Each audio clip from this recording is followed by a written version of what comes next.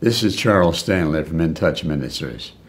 The question I want to answer today is, what is God's message to us in this troublesome, trying time we are facing? We have responsibilities to the government. We have responsibilities to the physicians that are helping us. And we have responsibility to Almighty God. So I want us to turn to the Word of God for direction and assurance. And one of the first verses I want to turn to is Psalm 103, verse 19. The Lord has established his throne in the heavens, and his sovereignty rules over all, which means that God is in control of all this. He knew it before it happened. He knows why it happened, and he knows how long it's going to happen. And our question is, what is our response to what God has allowed to happen at this time in our country? This is not a time for fear, but of courage. I can remember when the Second World War broke out. I was only 9 years of age. But I remember people's response. Many times it was fear, and then after a short period of time there was prayer and confidence and boldness and assurance that we were going to win. And we will win this battle also. But what we want to look at right now is, what is God's instructions to us as believers? Because as believers, we have a powerful influence in this country. And the encouraging words of the Word of God is the most important thing we can place before us. All of us know, at least most of us do, the 23rd Psalm. Even though I walk through the valley of the shadow of death, I will not fear any evil, for the Lord God is with me.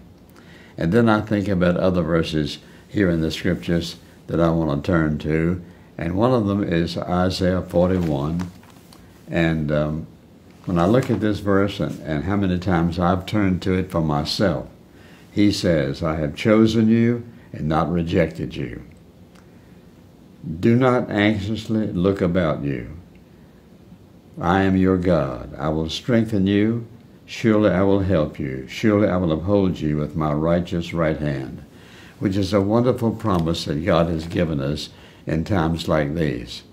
And I think about, for example, let's say maybe Isaiah 54, and I want to turn to this passage because I've turned to this one many times. Listen to this verse. No weapon formed against you will prosper, and every tongue that accuses you in the judgment will condemn. This is the heritage of the servants of the living God. And then, of course, there's what Jesus said in the 14th chapter of John. He said, peace I leave with you. My peace I give unto you. Not as the world gives, give I unto you.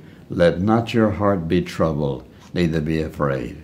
When you and I focus our attention and our heart on the Word of God, whatever we are facing in life, he knows how to help us to overcome feelings with faith. Faith can defeat bad feelings. And I trust that in your particular household that you have a Bible, you have the promise of God's Word in your heart, and he has something to say to you. This is a time not for pleasure, but prayer. Prayer like we've never prayed before. Not a time for fear and depression, but a time for faith and obedience. And what you have to ask is, God, how am I to respond to these things? The question is, what is your relationship to Jesus Christ? And then I think about one more passage I want to read to you, and one that many people know by heart. And the Scripture says, if my people who are called by my name, shall humble themselves and pray, and listen to this, and turn from their wicked ways, a very important part. Turn from their wicked ways.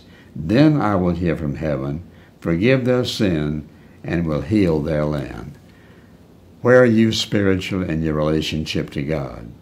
Would you say that your lifestyle makes a contribution to the healing of our country? Or would you have to say it doesn't? But if it doesn't, here's a verse of Scripture you need to read.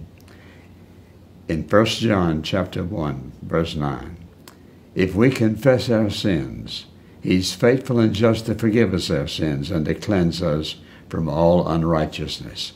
I'm going to plead with you in Jesus' name, not only for your sake and your good health, but for the sake and the good health of the nation, to surrender your life to Jesus Christ today. Trust him to save you. He says, if I confess my sins, he'll forgive me. He will forgive you, no matter what you've done. If you've never surrendered your life to Christ, this is a perfect time to do it.